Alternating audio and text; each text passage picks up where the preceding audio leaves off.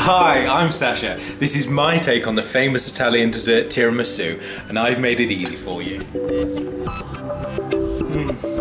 To make this, I'm going to use 4 eggs that I've split between whites and yolks, 4 tablespoons of white sugar, 250 grams of mascarpone cheese, that's typically 1 tub you'll buy in the store, 200 grams of sponge fingers, 2 teaspoons of espresso coffee, and 1 shot of your favourite liqueur. I'm using a coffee-based one here as I feel it works particularly well.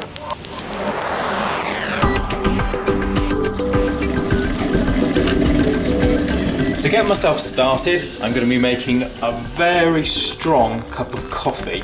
This is going to be put into my wide-based bowl together with my shot of liqueur. This is the bowl you'll be using to dip the sponge fingers into. I'm going to let that cool so I don't burn myself. We're going to beat the egg whites in a bowl until they're nice and stiff. Here's a little Sacha tip for you. If you use half a teaspoon of cream of tartar or some citric acid, it'll save you getting any sloppy bits and help them whisk up into nice peaks.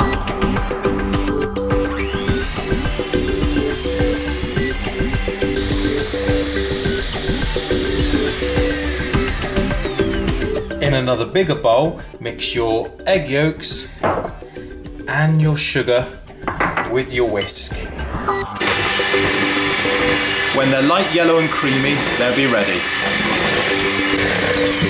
I've got to my light yellow creamy consistency, so I'm ready to add my mascarpone cheese. And continue whisking.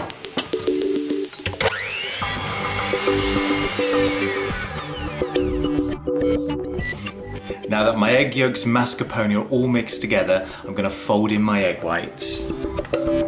I'm using a gentle folding action to keep as many air bubbles in the mixture as I can.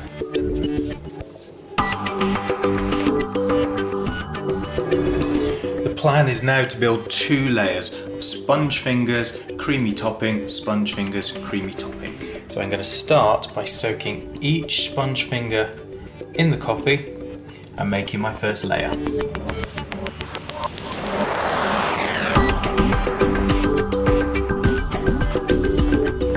Now that I've built my first layer of sponge fingers, I'm ready to add half of the creamy topping.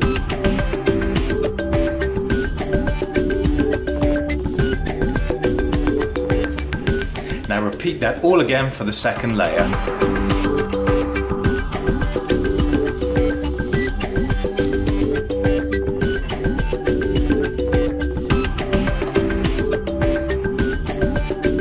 Once the last one's gone in, you're ready for your second layer of topping.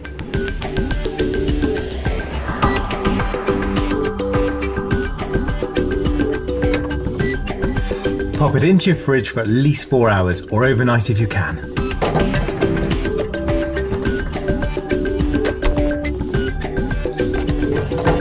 I've waited more than enough time now, so it's ready to decorate. I'm going to lightly dust mine with a little bit of cocoa powder.